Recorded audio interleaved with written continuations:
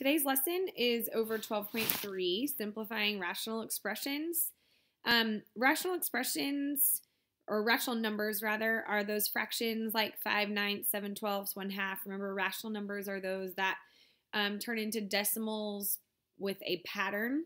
So repeating 3, like 0.333, so 1/3 is a rational number. Or a decimal that ends, like 0.5, which would be 1/2. So a rational expression is when we have a variable in the denominator. So rational expressions have a variable in the denominator. So here are some examples of some rational expressions. And what we're going to do today is talk about how to simplify those.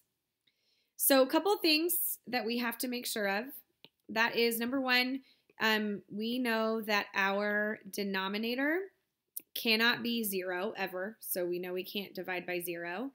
And we also know, like rational numbers, a rational expression is going to be in simplest form when the only common factors it has is a 1. So no common factors left except a 1 in your numerator and denominator, and that's how you know you are done. So let's try some examples of this. So the first example, we're just going to simplify each rational expression. And so what I want you to notice on this first one is that I have a monomial over a monomial. So remember that a monomial is something that is squeezed together. So when a coefficient is squeezed to a variable, that's still a monomial. It's still a single term. And so I can look at this as sort of like that coefficient is separate from that. And so what that means is if my coefficients are divisible by a common factor, I'm going to simplify that. And so I know that these are both divisible by 5. So this is going to become 3 over 5. And then remember, we learned in our exponents chapter, if the bases are the same, then I can keep the base. And remember, we can subtract our exponents. So x minus 10 would be negative 3. And we know that we cannot leave anything with a negative exponent where it is. We can't have a negative exponent. So just the b has a negative exponent, right? Because we know our 3 has an exponent of positive 1. So that 3 doesn't need to move, just the b. So my final answer would be a 3 on top and then 5b cubed on the bottom. Okay? Now in this second example, notice I have a monomial on top, but on the bottom, I don't have a monomial. I actually have a binomial. And remember what we've talked about, a binomial has a plus or minus sign. It means that these terms are married. So I can't, for example, do something like this and say, oh, well, I know a 6 goes into itself once and goes into 12 2 times. That does not work.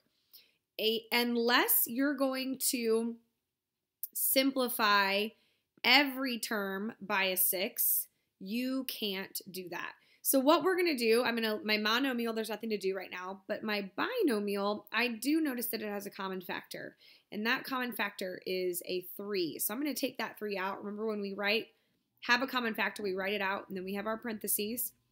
And what's left, so if I divided each of these by 3, I would have a c plus 2 left.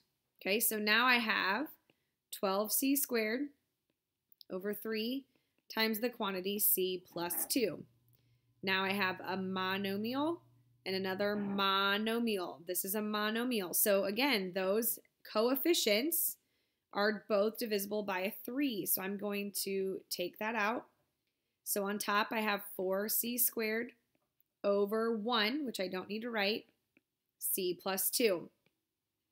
And now the question of, can I mark out this c and take away one of these? The answer is no. Remember, because this is a binomial, it means it's married down here. I can't take things that are married and just simplify one of them and not the other.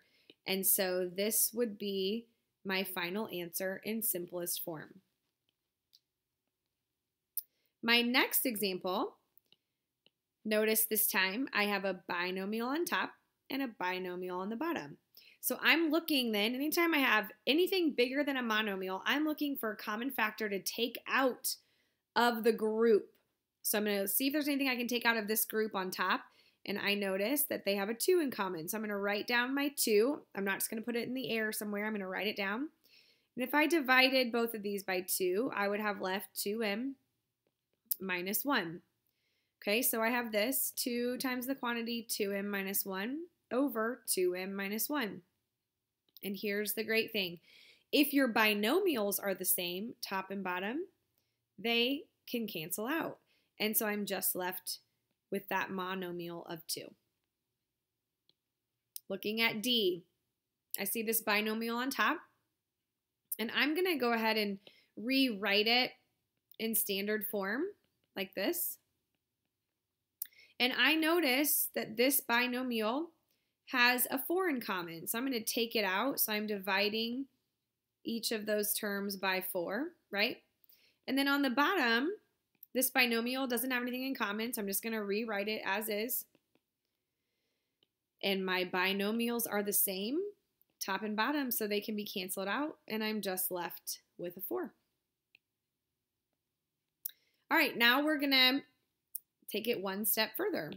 So this time, notice on the top, I have a binomial. On the bottom, I have 3 terms. That's a trinomial, okay? So I'm just going to go one at a time. I'm going to start on the top, and I'm going to look and see if they have anything in common. And I'm noticing that they have a 3 in common. So I'm going to write down 3. And then what would be left is my x plus 4. Okay? On the bottom, remember, a trinomial, multiply your a and your c. So I'm looking for factors of negative 20 that add, this is a negative 1 right here, add to negative 1. So if it's factors of a negative number, remember I need those signs to be opposites. So I know, and they're going to subtract, right? So it's going to be 5 and 4, and my 5 has to be negative to get out a negative 1.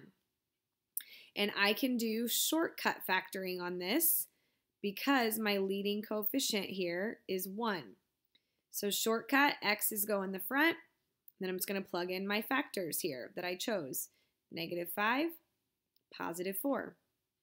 And if you'll notice, my binomials are the same top and bottom, so I'm left with 3 over x minus 5. And there's my answer.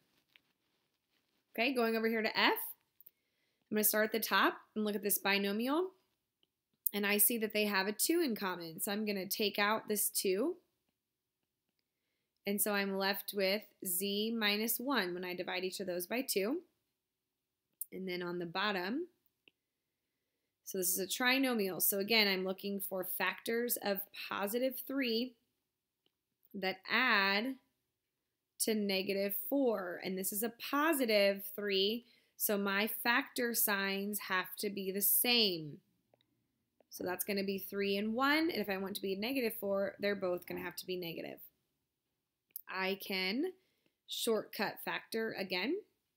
So z will go in the front, and then minus 3, minus 1. And I notice that I do have 2 binomials that match top and bottom, so I'm left with 2 over z minus 3. Okay, that concludes our lesson, and now you have your worksheet to work on. Let me know if you have questions.